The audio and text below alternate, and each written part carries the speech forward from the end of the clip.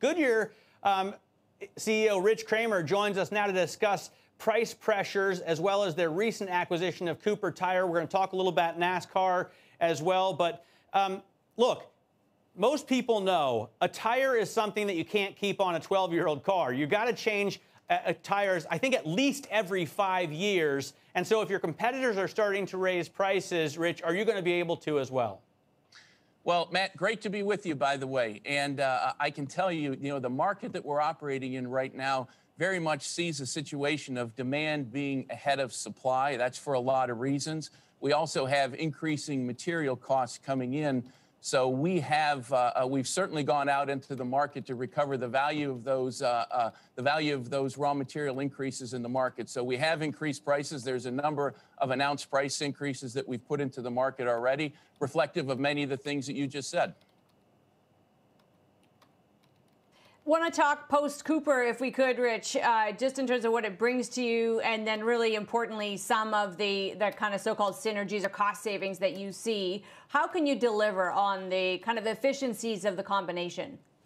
Well, for us, Amanda, it's really a tremendous transaction for us. As I think Matt said earlier as we started, certainly this solidifies our position as #1 in the U.S. It doubles our size in China.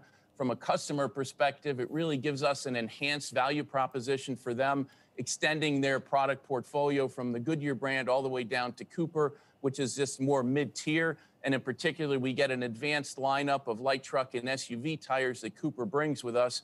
And again, as you know, that's probably the fastest growing segments in the auto industry right now. In addition to that, we get really an improved financial position. We grow, our credit metrics get better. We generate more cash flow that lets us invest back into some of the new mobility issues around Sightline, which I suspect we'll talk about.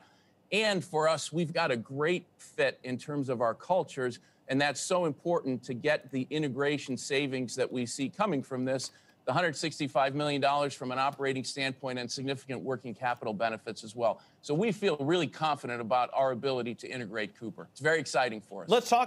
Let's talk about Sightline for a second. What are smart tires? So, Matt, Sightline is really our entry into intelligent tires, which I believe is where the market is going. If I take a step back, Matt, Goodyear is known for innovative, industry-leading tires. We're a 123-year-old company. Tires and services is what we do and what we do well. But we got a third pillar, and that's really how to define where Goodyear plays in this new mobility ecosystem. And intelligent tires is really defining how we're going to do that. And intelligent tires essentially is we have a sensor in a tire that is really linked to a small onboard device that plugs into the OBD port of the car.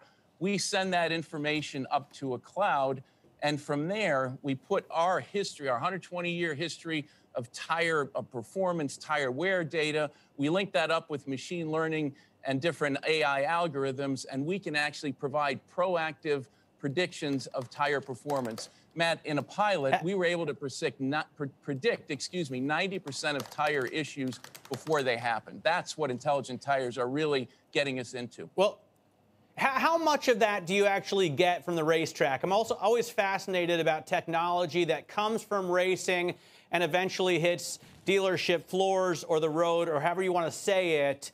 Obviously, the tire is one of the most important components, and you're the sponsor for all NASCAR's National Series.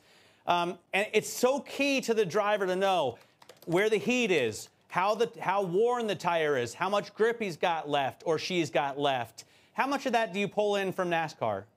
A tremendous amount, Matt, because really, the tire is the 4 patches that hit the road. That's true for a consumer. To your point, it's even more true for a driver on a racetrack.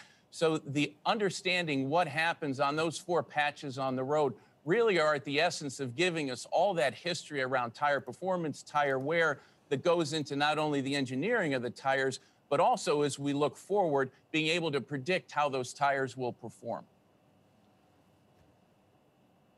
I want to ask you about some of the issues that we talk a lot about lately, Rich. It must be on your mind, and that is the input costs, commodity prices through the roof, supply chain issues affected by the pandemic. Jay Powell and company say these are all transitory. What are you seeing by way of pricing and costs and what you might have to actually build into your forecasts?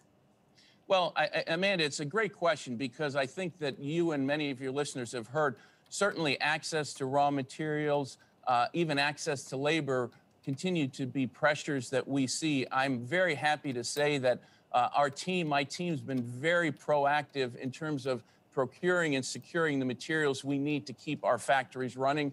We've done that very successfully.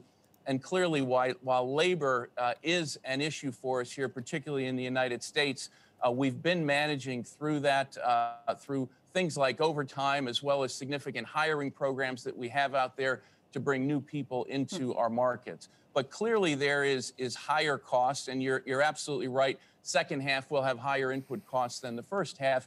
But as Matt started, we're certainly going out to recover that in the marketplace as well, to recover those input costs, given the environment we're in, where we see a market where demand is ahead of supply. Amanda, we expect that to continue. And remember, the OEs really aren't demanding all the tires they need right now because of the chip shortage. So we see this dynamic of demand and supply to be with us for a while, particularly as the OEs come back to market. And we do think they will. Rich, your stock has definitely recovered from the pandemic, going from less than 5 to more than 20. But you're still a long way from the highs we saw in 2017, 2018. You're up around $35 a share. What does Goodyear need to do to get back to those kind of levels? Well, you know, Matt, I think the trajectory that we're on, being in an upcycle, and as you know, we are a cyclical industry, and that cyclicality certainly gets reflected in our share price. But we're on an upcycle. We're able to recover the value for our products. Putting innovation in the marketplace and getting paid for that is something that we do and will continue to do with our intelligent tires going forward. We're really excited about that. And I have to tell you, as we look at our business today, we have large shares in the aviation market and certainly in the off-highway market. Those markets are yet to recover. Airline clearly is on the right path. You saw, I think we had 2 million TSA passengers, but that business globally, particularly international travel, hasn't come back yet, and the mining industry as well hasn't been back. So as we bring that back to the market, I think you'll see that we'll have the tailwinds of getting us back to more historical performance. We know one of the big changes coming, of course, will be the shift to electric vehicles. All the big OEMs are going that way. Will you be agnostic on that? And where are you in kind of the sustainability front? I mean, your tires are obviously pretty carbon heavy. What does the future look like for rubber? So I will tell you, Amanda, from a sustainability perspective, we're really pretty excited. So we've put soybean oil and rice husk ash in our tires to replace petrochemicals.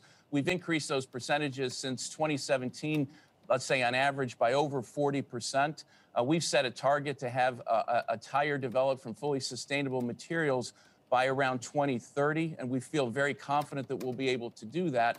And in addition to that, we have made significant progress in rolling resistance, which means a vehicle in terms of fuel needs less fuel, which means less emissions, or in an EV makes a charge last longer, both of which are better from an emissions standpoint. And I have to say, you know, Amanda, the best thing all of us can do, and we say for our products, is keep tires inflated, which is what Sightline helps particularly fleets do. By keeping tires inflated, we'll use a tremendous amount of less fuel, which will also contribute to the emissions question that you raised.